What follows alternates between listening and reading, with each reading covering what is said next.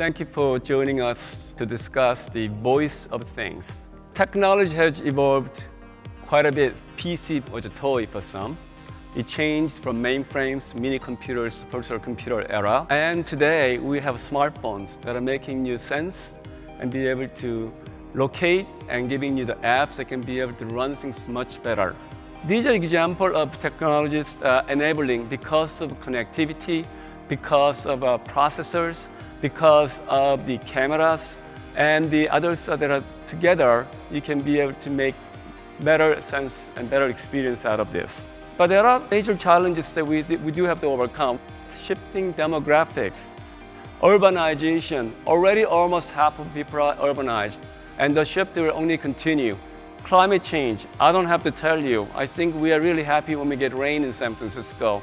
These are all mega challenges. The technical challenges that we are trying to solve at Samsung, we're very committed to IoT. There are multiple issues that we have to come. It's not just connecting. Connection is really critical, but we have to make sure things are small because not all application requires one size. There are multiple needs, multiple power requirements, as well as interoperability.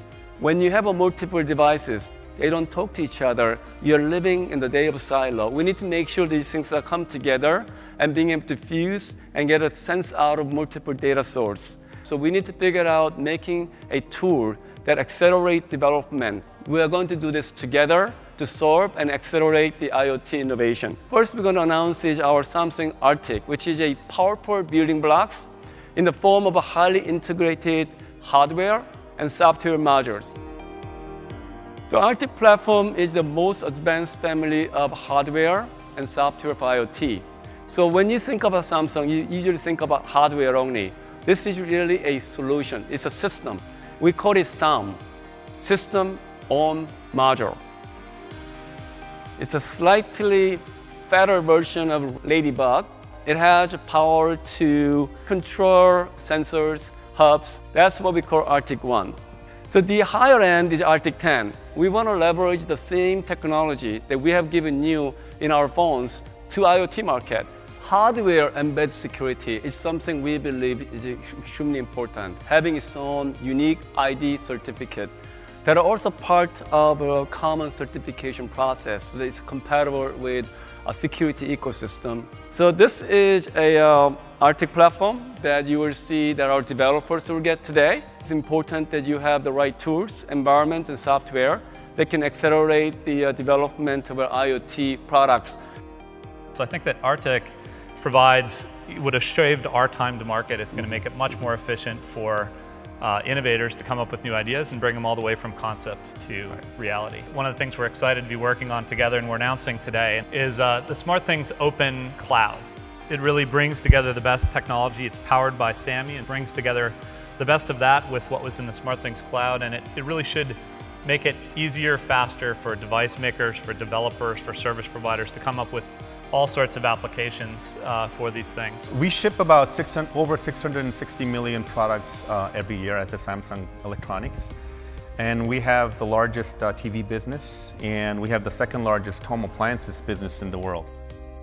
Earlier this year, our President and CEO, BK Yoon, for the CE division, made a commitment that in 5 years, most of our products will be connected. And we have a vision of connecting all of our products by 2020. Our point of view is if it's not connected, it's not really relevant to your lifestyle. Security and privacy is not a matter of sizes, it applies to all the products. Since we made that type of commitment, we need to ramp up our development effort very fast. I think ARTIK, together with SmartThings Open Cloud, will be essential and critical for us to get there. The announcement of ARTIK, it means a lot of things because it's a very small gateway and it's going to provide a lot of developers with a lot of flexibility to build some really innovative applications. It has some very high computing power. I mean, their smallest device is like the size of a fingernail, and it has like the computing power of a Raspberry Pi. ARTIK comes at a very critical time in our development cycle. We spent 18 months to get to the point where we had our prototype. Today we're showing the new Bugio Generation 5 leveraging ARTIK 1. So the benefit of what we are doing is really having you not to spend time on putting together chips, memories, power management, sensors, all that stuff into one because it's done. Yes, exactly. I can see using that device to monitor environmental conditions, which I see lots of companies already doing. Technology can help the droughts that we are having in California. As you know, we are consuming 38 billions of gallons of water per day, and half of that water is wasted through leakage and other issues. What if we can use technology to address and manage and sense water issues? So that's the challenge that I want to have our developer to think about and help us to contribute. So that is really something we can do from our side using our IoT solution to enable and focus in a critical areas that we believe is important. I found that very interesting. I think it's definitely something that could be a game changer. What's really great to see is how Samsung is really looking at this as a really open platform to bring in as many great companies, great developers into it to really build great devices. It's amazing. It really feels like the future is today.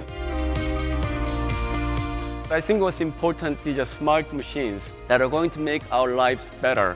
I'm really excited about being able to work and experience that.